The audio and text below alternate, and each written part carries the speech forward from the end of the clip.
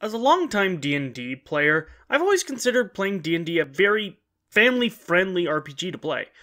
Minus the long hours of sitting in one spot and having to actually pay attention, D&D I always thought was a game that kids can get into. Then I read this book. I was reminded that there is some horrifying nightmare fuel in D&D, and oh my god, we are a bunch of murder hobos.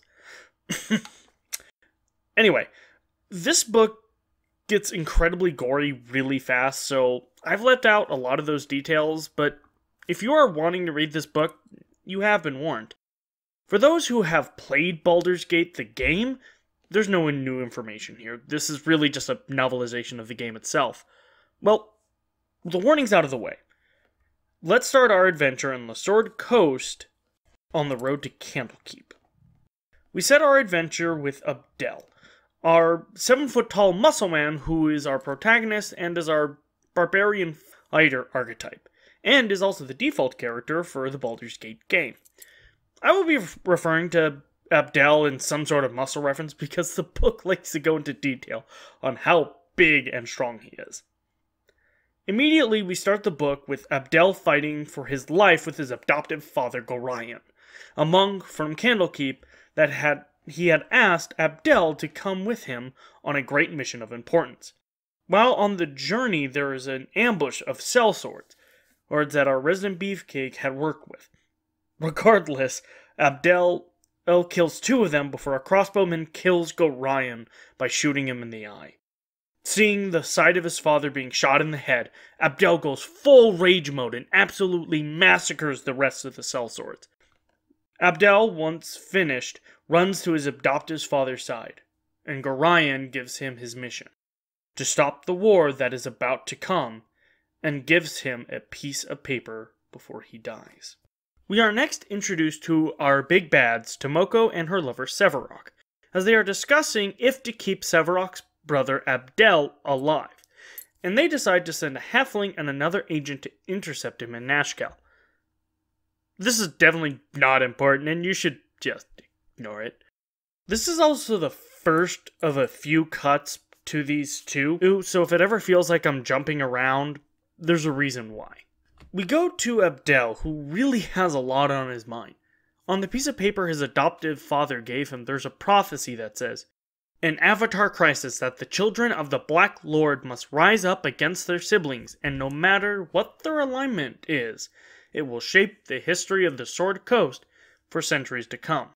And he wonders if this has to do with the mission Gorion asked him to come on with his adoptive mother that he was never told about, or in general, what the hell is going on. So he decides to just sleep on it. This doesn't last, as he hears unnatural screaming coming from a horde of gibberlings coming his way. Abdel, trying not to be detected, eventually is, and begins to fight for his life, cutting down gibberlings. Eventually, Abdel gets backed into a granite pillar while still fighting the beasts, but is quickly becoming exhausted. When suddenly, a bright light comes out of nowhere, blinding our big muscle boy, as well as scaring off the gibberlings. Abdel's rescuers turns out to be a scrawny and skittish wizard by the name of Exar, and a halfling named Montaran, and after pleasantries are exchanged, they agree to go to Candlelight and find work at the Friendly Arms. This walk turns out to be very awkward, with Exar being a quote-unquote madman that spews out random foreshadowing like, "Your father is Baal." Okay, so this brings up my first issue with this book, and it's the quote-unquote reveals in the book.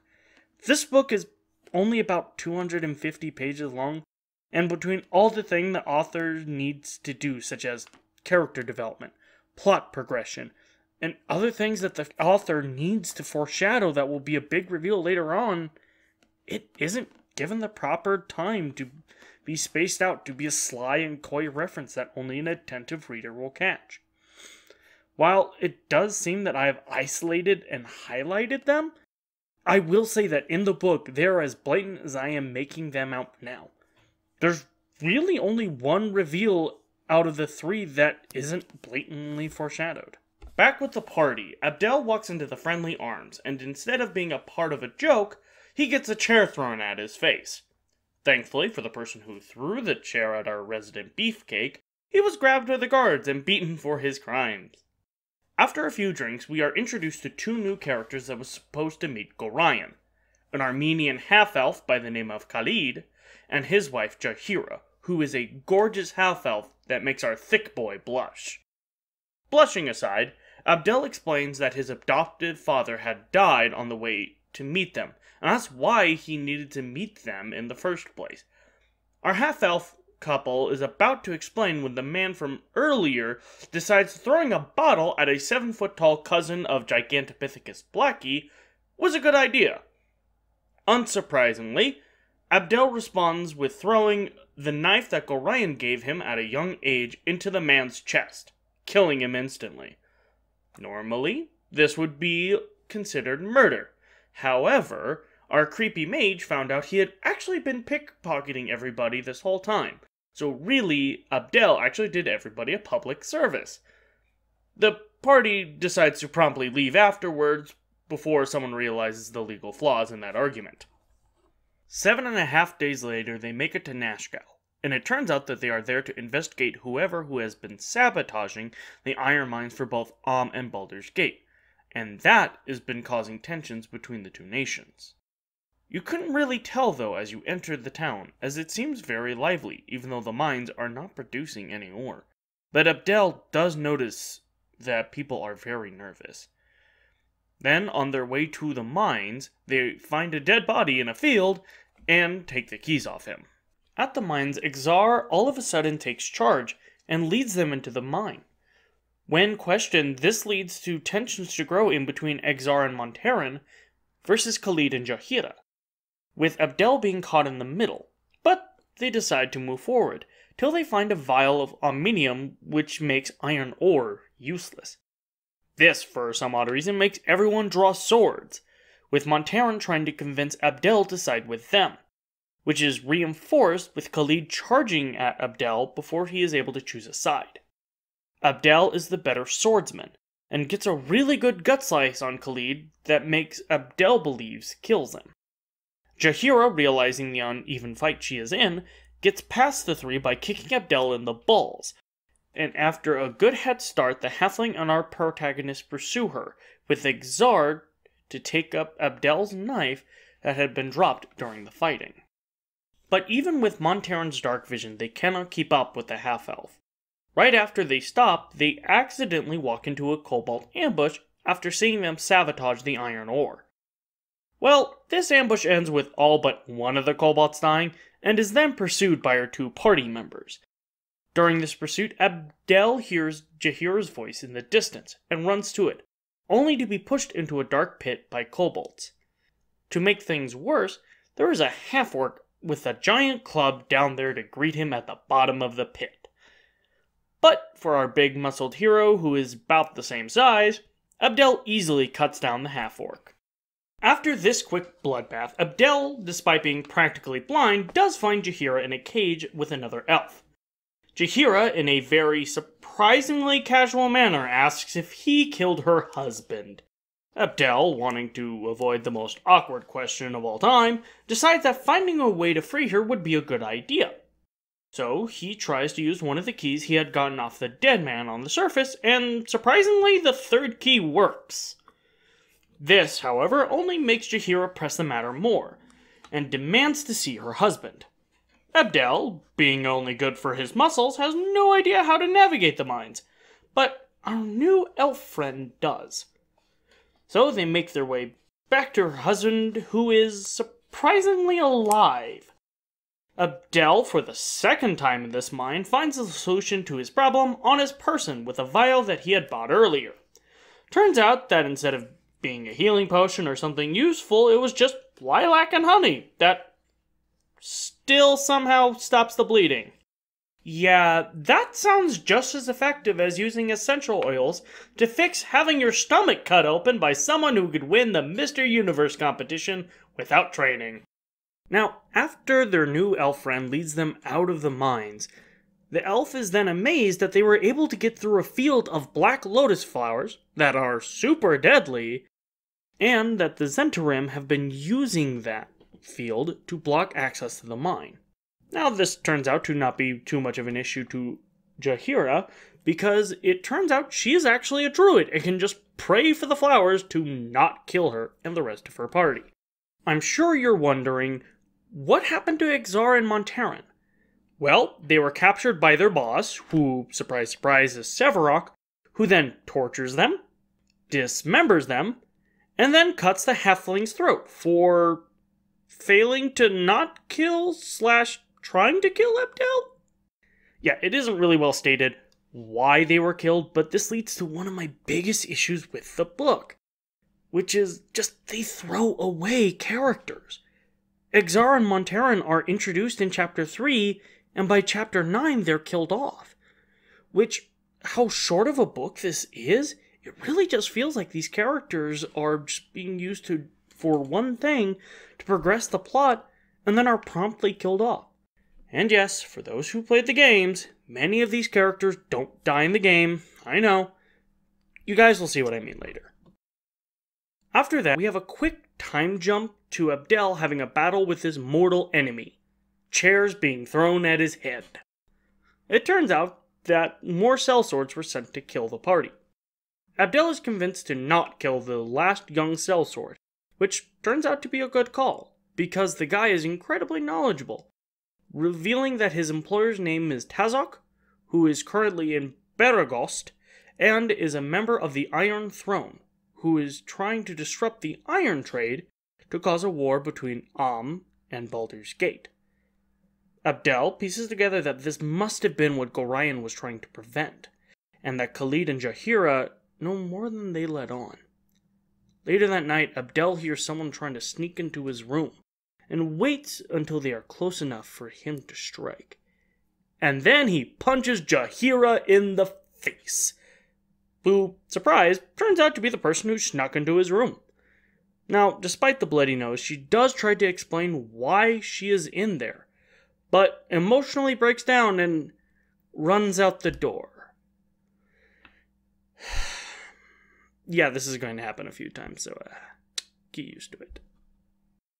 Well, the next morning, everyone notices a battered Jaheira, and our elf friend, who reveals his name to be Exon, believes that her husband was the one that hit her, and Jaheira finally tells him to beg it off after Exon throws a few racial slurs over to her husband. Abdel, wanting to avoid this awkward situation that he has created, decides that he should go find Gorion's body again, and splits up from the rest of the party while they try to find Tazok in Beragost. So Abdel goes to find his father, and it turns out that ghouls have dug up the graves of Gorion, and out of pure rage he begins to try to kill all the ghouls. But it turns out one of the ghouls that escapes Abdel's slaughter is someone that he knew, and someone he went to the funeral of, a man named Korak. Korak explains that he told the other ghouls not to try to eat Gorion, and out of pure frustration, Abdel leaves before he completely loses his anger on his old friend. We then go to the next chapter to see Stage 2 of Sevarok's plan, using an army of doppelgangers to infiltrate society, one of which he orders to transform into Tazok and intercept Abdel's party. Speaking of the party, it's still a super awkward situation because now the married couple is having an incredibly heated argument.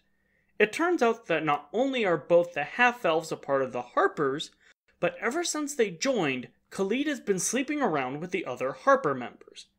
Then Khalid tries to flip the blame on her, saying that he knows that she has feelings for Abdel, and that he's a freak of nature, which she can't disagree with that statement, but still sees the good in him. Then Exon, being the only person who is doing anything productive, from an arm wrestling competition he had with an orc, was able to get the name of Tazok's lieutenant, Tanzik, and that he could lead them to Tazok. Then a messenger comes through the door saying that Abdel is back. Jaheira immediately volunteers to check up on him, and Abdel is just not in a good state. and even though there's a little bit of sexual tension, neither of them act on it. The next morning, they go to the hotel with horses Abdel was able to acquire from winnings in an arm wrestling competition. After the author describes how amazing Abdel's arms are, Tanzig does eventually leave the hotel, and the party trails him. But things do not go so smoothly for the party as they trail him. While trying to avoid a group of 6 people that actually turn out to be blob monsters, immediately attack the party once they get in close range. They do manage to kill a few when they realize that Khalid is missing. The party does find him, but inside one of the blobs, half eaten away by acid. Abdel, for the second time, goes for the kill and finishes the job. Our shaken party tries to make up ground and track Tanzig down, which, as they nearly give up, they accidentally almost run into him.